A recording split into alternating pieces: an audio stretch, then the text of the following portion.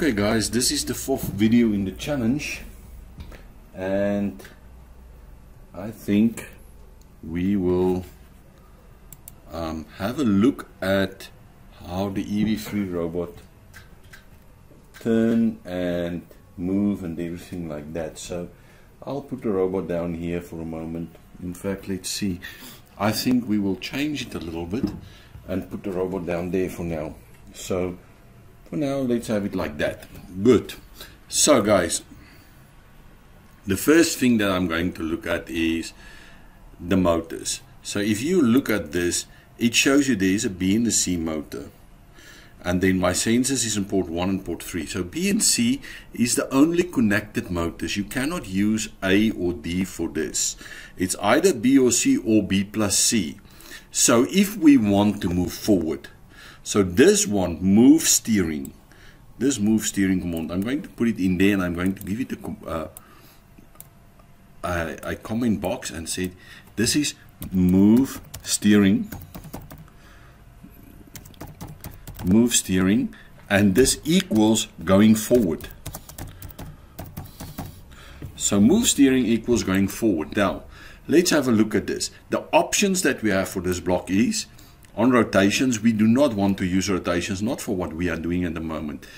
Degrees is a good one that we use, but we can go look at the other options also. So degrees is the primary one that I'm going to use, but on for seconds is you can put it on for 2 or 3 seconds and then it will go off.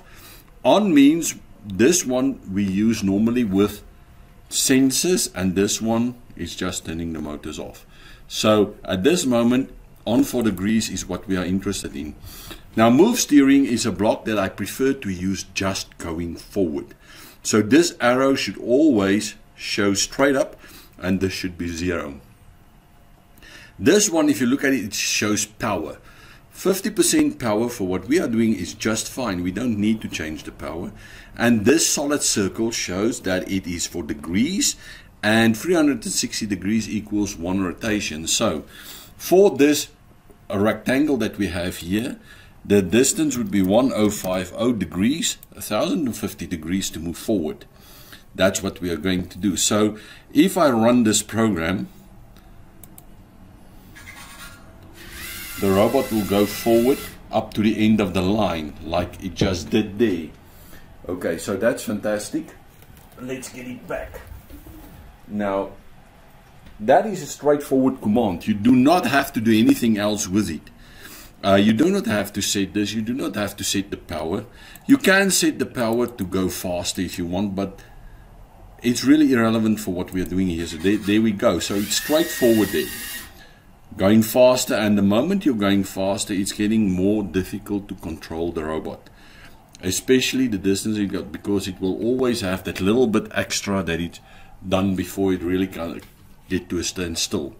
That's the first thing. Now, we are going straight forward there, but if we want to go straight backwards, we can just change this to minus power. So we make it minus 50 like that, and the robot going straight backwards like this. There you see it. So forward, go steering for plus power, go forward, minus power, go backward. Very important, remember that. That's the first thing, move steering. Now the next one is large motor there, and we are going to put it in there, and it should be a B. This is a normal turn, so again I'm changing it to degrees. For normal turn, let's say it's about 460 degrees for a turn. So what I'm going to do at the moment is I'm going to take this one out, and I'm going to take this one out, and I'll give this one a B motor turn. So this is turn to the right. Turn to the right for my robot. So turn to the right. And we aim to turn about 90 degrees to the right. So let's see what happens. Now that is not quite the 90-degree turn, as you can see, so we'll have to make it a little bit more like, let's say, about 500 degrees. So let's try this again. There's our robot. It should go straight on the line, and we'll try that again. It's still not quite where it should be. I think we can improve it like about 520. Then we should be okay. So this is a turn, and the turns are normally very close together. That's pretty close. You can see on the line with the wheel there, it is pretty close. So that is a normal forward turn where the B motor on that side and the left side starts up and it turns while the C motor is standing still. That is one way of turning. But we can also turn another way.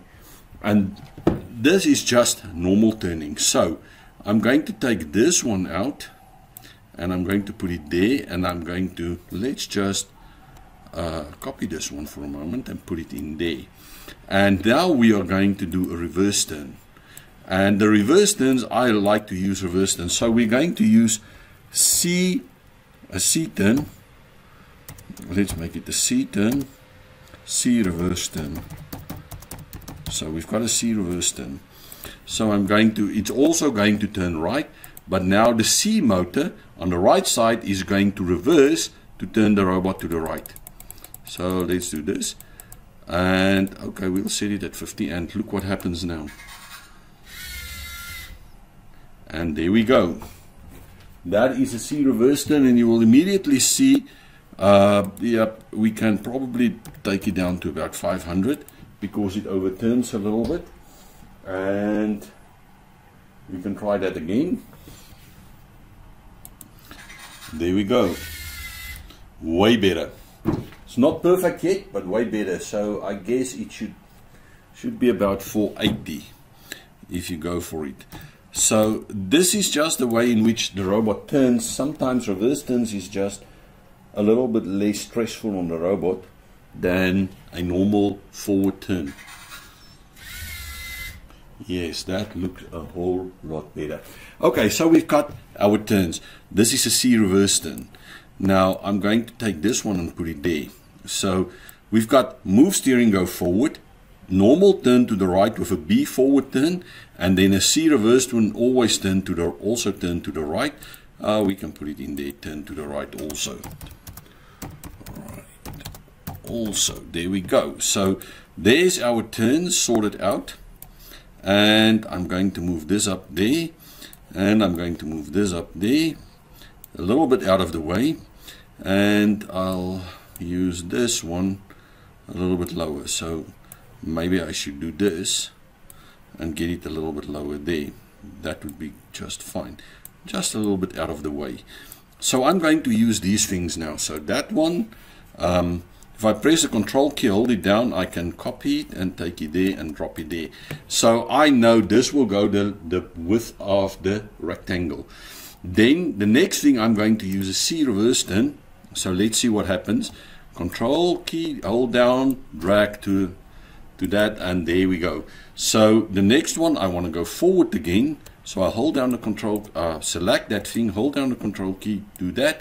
But now that is the long leg of this thing, so it should be 1280 roughly. So let's see how well we can get this robot to move on the square. So we'll try that and see what happens. Oops, that won't work too well. Maybe I should just get this thing to go forward. Sorry guys.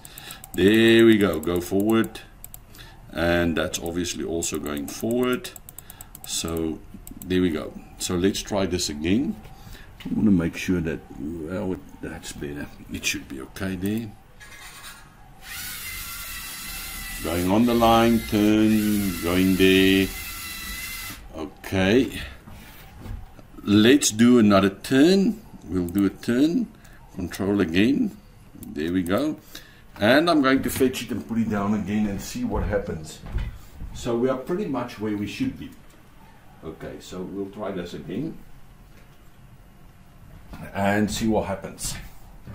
There we go. This one, like about there. I want my left wheel to stay on the line all the time. That's how we're going to do that. Let's try that and see. Okay, maybe I should just add another forward. We can use that forward because that's a short leg. We'll put it in there and see what happens. So forward. So let's try that.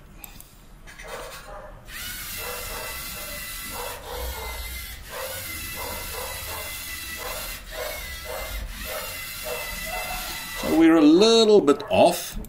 I think our C forward turn, we can probably make it about 480. 485, let's say 490. We'll do it 490. And that one also 490. So we'll see what happens. Let's try this again.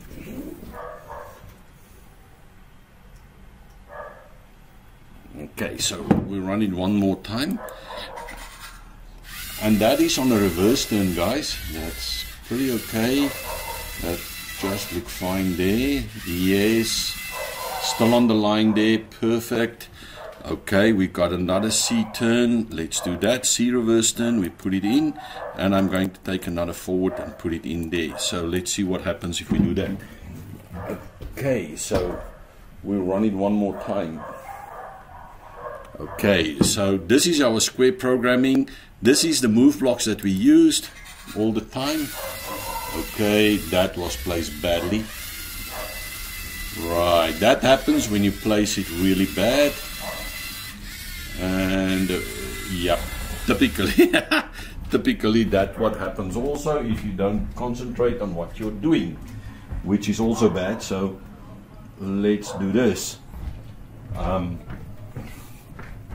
Our last forward, that one is terrible, so let me delete it. We've got that one. Let's just copy it from there. There we go. So forward, turn, forward, turn, forward, turn, forward, and you're probably going to need one more turn. So let's do that.